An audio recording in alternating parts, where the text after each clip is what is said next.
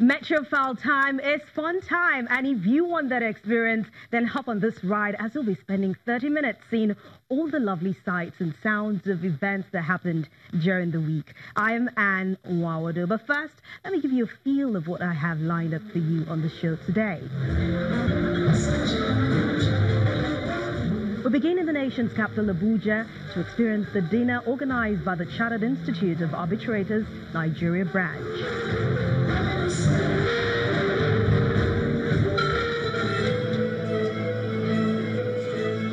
The 30th anniversary of Levante's foundation is marked in Lagos. Of service and enhanced livelihoods. Can we please give a resounding round of applause for the Levante's Foundation Nigeria?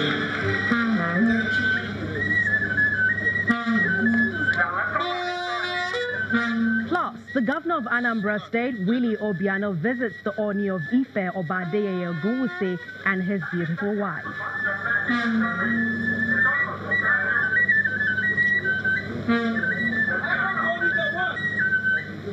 All right, so now you know my lineup for this edition, but while you enjoy it, please watch out for flash photography. Once again, welcome to this edition of Metrofile.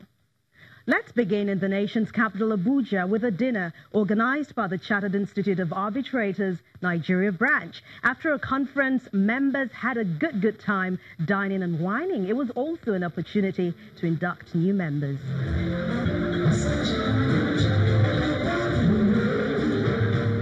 It's an evening to dine and wine at the Chartered Institute of Arbitrators Nigeria branch 2018 annual gala night after a successful annual conference.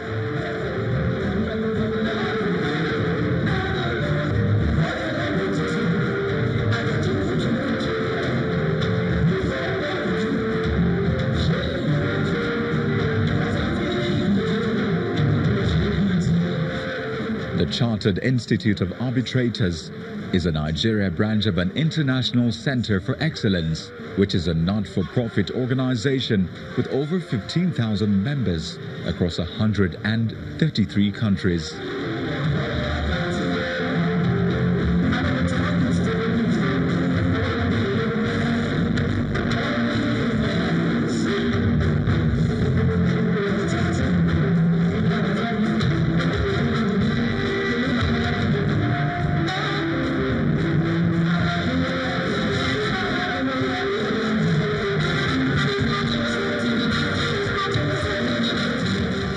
It was established for the practice and support of the global promotion, facilitation, and development of all alternate dispute resolution methods.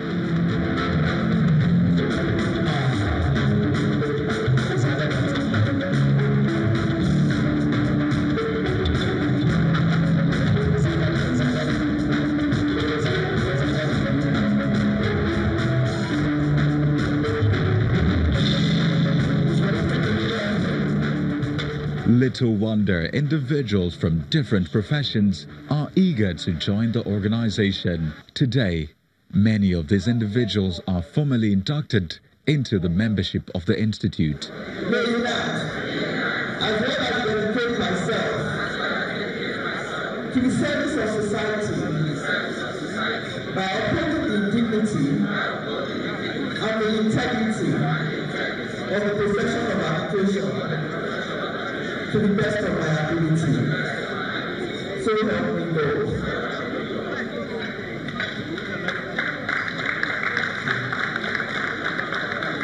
As they are reminded the role they play in the society, they take an oath.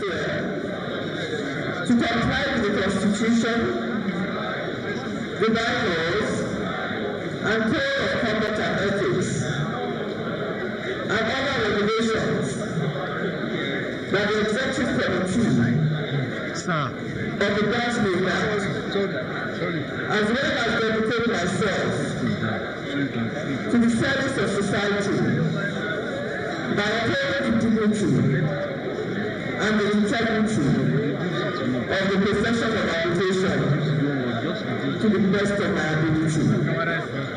So help me God. I formally induct you into the fellowship class of the Chartered Institute of Arbitrators.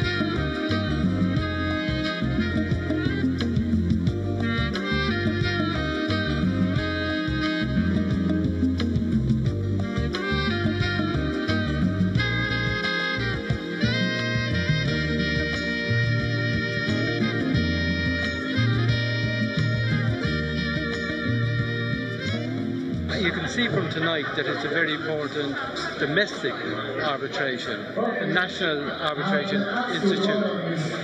The work that goes into becoming an associate, there's a lot of work, more for a member, and a huge amount of work to become a fellow. And you're joining an organisation that has standards, that's maintaining these standards. They've been inducted into a very reputable organisation, an organisation that's known worldwide, is reputed worldwide. The designatory initials that they can now use after their name are internationally accepted statements of excellence. So they must make sure they uphold the standards of the institute. As you know, not only lawyers are arbitrators. You have other professions, engineers, quantity surveyors, and all.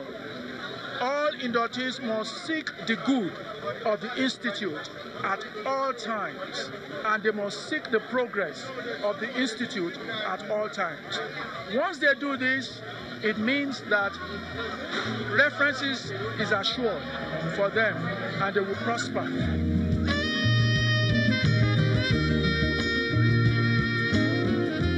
The Chartered Institute of Arbitrators works for public interests through an international network of branches. For over 100 years, it has played a pivotal role in the training of practitioners in arbitration.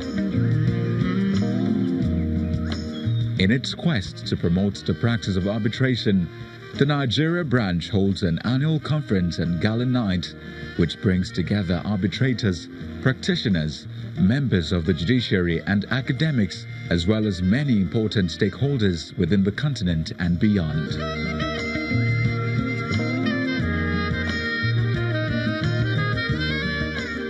As they contribute to seek better ways of helping people resolve issues and making peace around the world, we wish them more years of making positive impact in the industry in Nigeria and across the globe.